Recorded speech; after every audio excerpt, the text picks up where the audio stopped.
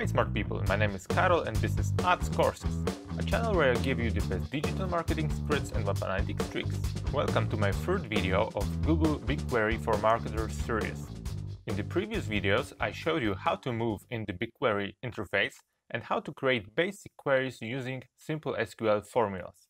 This video will continue our journey with BigQuery and you will learn how to join tables from different data sources and analyze it like a boss. I will also show you how to unnest record arrays, which is the most useful when you export data from sources like Google Analytics or Google Firebase. And finally, we will export our data to Google Data Studio to visualize it and analyze it there. If you find my videos helpful and interesting, consider to hit the subscribe button now. Okay, so let's begin.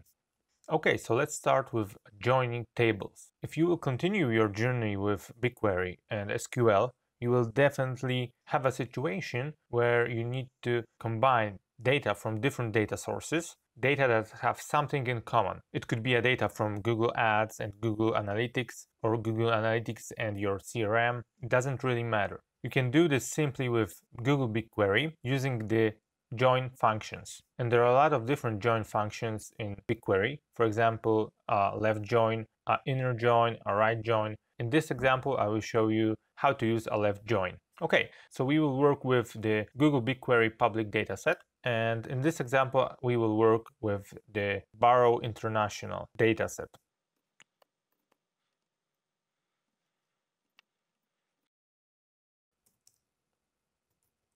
Okay, so this is the dataset that we're gonna work with, Census Barrow International. And you can see several different tables in this dataset. And we will work with the country names area and mid-year population. Okay, so these are two different tables that have different data, but there are some common columns, fields that are the same in these two tables. So let's just see the country names area. As you can see, this is a small table. We have a country code, a country name, and a country area. And in this mid-year population, we have a country code, country name, year, and mid-year population. So there are like two columns that are similar, the same, in these two tables. So this is a country code and a country name, right? Country code and country name. So we will actually combine these two tables and join them together. Because let's say we want to pull out the data of a year from one table, a country name, a country population, and a country area from another table. Okay, so let's start. Let's create our query. So let's just write select. Okay. Okay, so first of all, we will select our mid-year population table.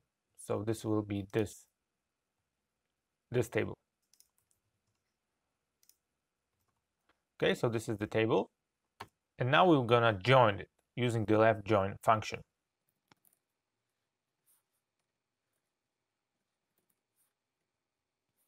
Okay, and now we're gonna select the second table. Okay, so this is the second table, the Barrow International country names area. After that, you would want to give these tables a name, so-called aliases, right? So it would be like a shorter name of this table. It could be actually anything you want, but I like to keep it simple. So in this example, this will be called M. It could easily be like the mid-year population, but I would just call it M, and this table I would call it A. And you just write it just like that. Okay, so now we're gonna left join these two on. So that means on what field you want to join these two tables, the common field that they have. In this example, we have country code and country name. We will use country code, right? Okay, but now we need to use the aliases that we used. So it would be like M, because we're selecting country code from this table, equals to a country code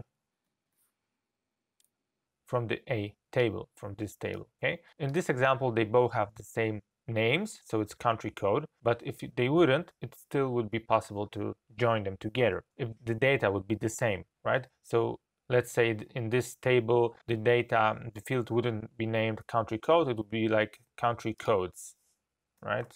That would be okay also, not in this example because they are named the same, but you could easily do it like this. Okay, so now we need to actually select the columns that we want to pull out, and I will just copy it. I have this prepared. Okay. All right, so we want to summarize this. We will select a year from the M table, from this table. We called it M, so it's M.year, M.country name, and we will name it as country. You can actually skip this part. You can delete this. We just want to call this name a country, not a M country name. So right now it will be like M mid-year population, and we will call it as population, and we will have A from the A table, country area as area, and we will select this from this table, and we will left join it with this table on M country code equals A country code, because these columns are the same in both tables. And we could order it by, let's say, year and country. And we can run it.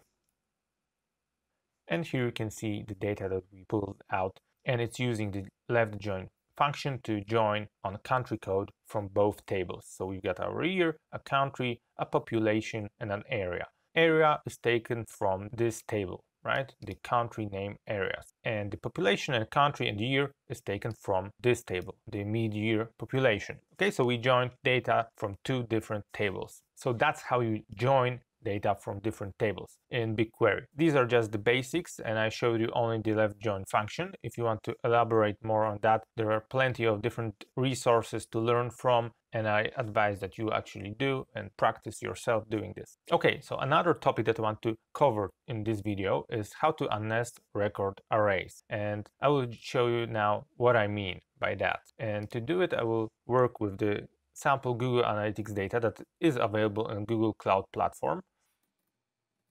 Okay, so this is the data set, the Google Analytics sample data, and this is the table, the GA sessions. So we want to query this table right now. Okay, so let's query this table. Okay, and if you go to the schema of this table, you will see the field names, and some of them are, like weird, I would say, like this total hits and traffic source, dot medium. You've got this dot, and this is like more grayed out.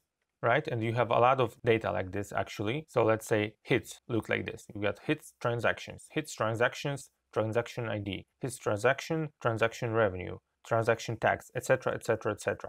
And these are actually, this is a record, and these are the arrays, and they are nested. Simply they are nested. So if you would want to, pull out the transaction ID data, you can't do it like this. You can't just write hits.transaction ID and pull it out, because if you do, you will have an error.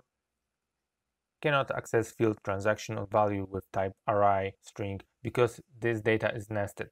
And to unnest it, you simply write a function to do it. Okay, so let's just clear this up a little bit.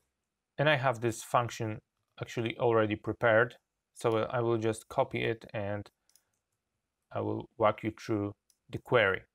Okay, so this is how it looks. Let's say I want to select hits is entrance, hits page path, hits page hostname, right? I want to pull out this data from this BigQuery GA sessions table. And as I said, let's just have it like this. I can't pull out a data like that just simply by writing it like this. I need to unnest it. And to unnest a record arrays, you need to write a cross join unnest. And this is the record that you want to unnest. So if we would go here and see the schema once again, let's go to the hits. We've got our hits. This is a record, and these are the nested arrays of this record. So we want to unnest the hits record, and we will name it as hits. And this is a further part. I will talk about this later. So let's just get rid of this right now. And if you go and run this query, you will be able to pull out the data, right? So we've got our page path, we've got our host name. As you can see, there are no hits in here. You can actually pull out this data. You don't have to use this cross-join unnest function on fields that are nested, but on the first level. So for example, let's go with the hits once again. If you have hits, hit number, hits time, you can pull this data without unnesting. You can do this. You can do it by simply writing it like it is. But there is a problem when you have this fields that have more than one dot. So it's hits.page page title. You can't pull out a data like that without unnesting. Okay. So for example, I can pull out a data hits is entrance without this cross join unnest function. But once you have more than one dot, you need to unnest your arrays. So let's just complete this query to make actually sense.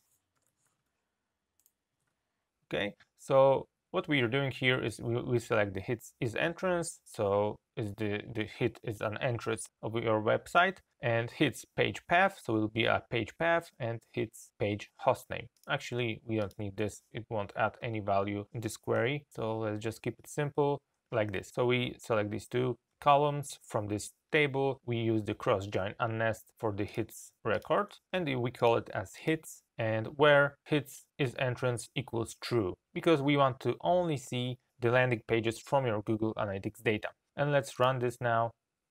Okay, so these are the page paths of your landing pages, right? You could actually select more data in here if you like. This is just an example how to unnest record arrays when you want to pull out nested data from, for example, Google Analytics data, where nested arrays are very common, or Firebase data also. So this is how you do it. Okay, so the final part will be the Google Data Studio, how to visualize your data in Google Data Studio. So I will show you this right now. I will show you it on the previous query from the joining tables. Okay, so let's run this query again. And if you're not familiar with Google Data Studio, you can simply watch my other video about Google Data Studio, how to create reports, how to create dashboards, how to visualize data with Google Data Studio. So I advise to watch this video if you want to learn more about Google Data Studio. So in this video, it will be just a quick run through the visualization process from Google BigQuery. So we have our query, we have our data in here. So let's just explore data with Google Data Studio, and we will be redirected to GDS platform. Okay, this is how it looks, and you can simply add charts in here or tables to visualize your data. So let's just delete this table, the default table, and let's add a chart, for example, bar chart. Okay, and let's simply just select a population as dimension, a country as dimension, and a population as metric.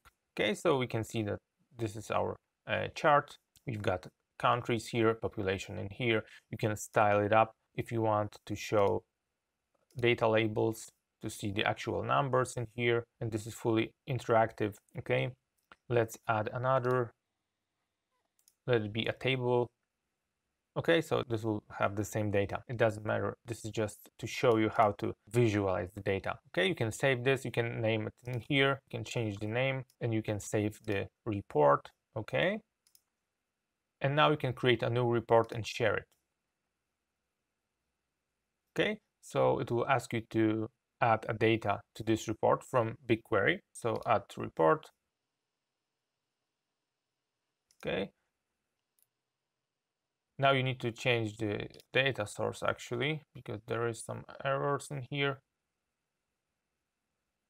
and you can modify it.